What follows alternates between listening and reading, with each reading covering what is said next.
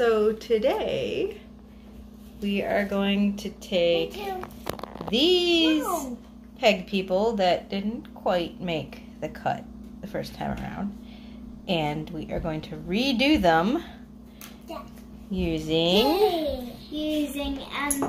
like mixing colors and these paints. We are going to use these liquid acrylic paints, and for details we have these fabric markers.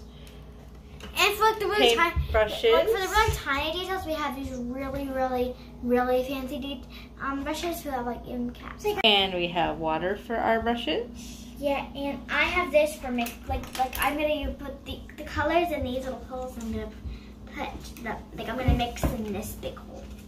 Oh, but first, we have to do the dishes in our sink, because otherwise we can't clean off our paintbrushes. No! So we have these peg people that have certainly seen better days. And we had a good time kind of trying to make a couple of them look interesting initially. Well, this guy had, wow. But we aren't super happy with, oh, she's pretty cute, how they turned out. They have some potential, but a little bit not quite as nice as we would like. Now, just in case you're confused, they don't actually start off like that.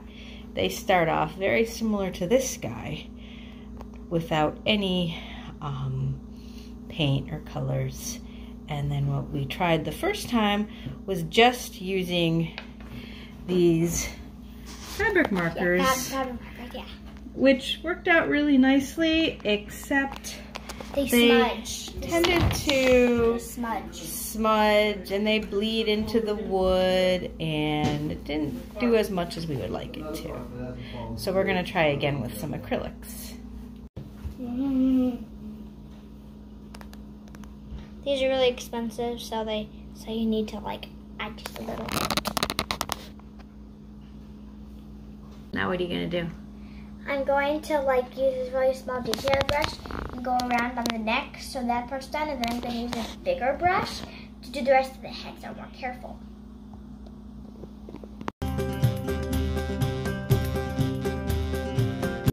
Like, it's really a good idea. Like, if you go really slow and carefully, you can cover a lot more ground. You can cover more things.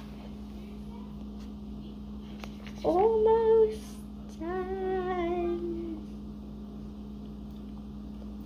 Okay, the ring around his neck will prevent me from going on his body, and I can do the rest of his head with my normal brush.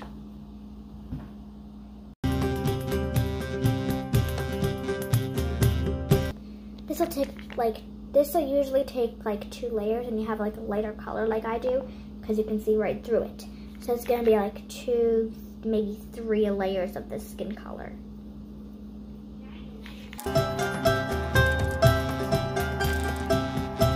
If you use like a really high detailed brush to do the neck, you won't get nearly as much skin color all over the body as if you just do the big brush all over the head.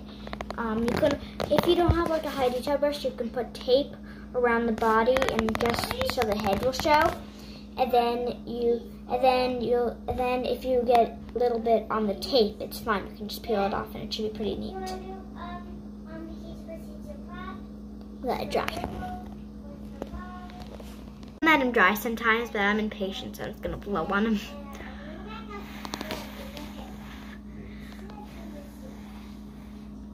It's dry enough so I can just hold it, so I'm just going to start working on the body. Okay. And I have pink and yellow for the body, so I'm going to make a dress. I'm going to do like a dance dress. Like a dance dress. I use this pencil so I can just mark where I'm going to paint. Just marking. It's like drawing on the walls before you paint the walls.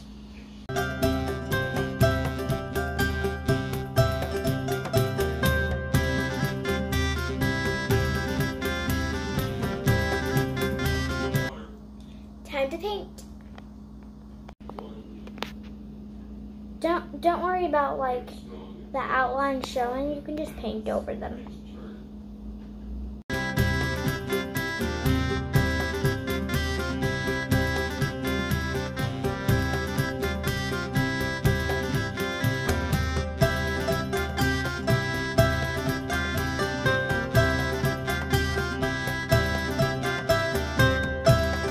see how yours is coming out?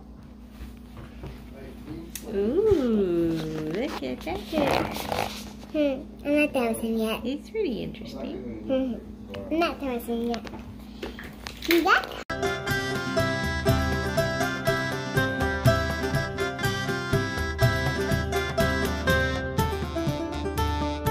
So I'm doing the hair of the peg person that Mom did. I'm gonna leave some room for the face. Looking great.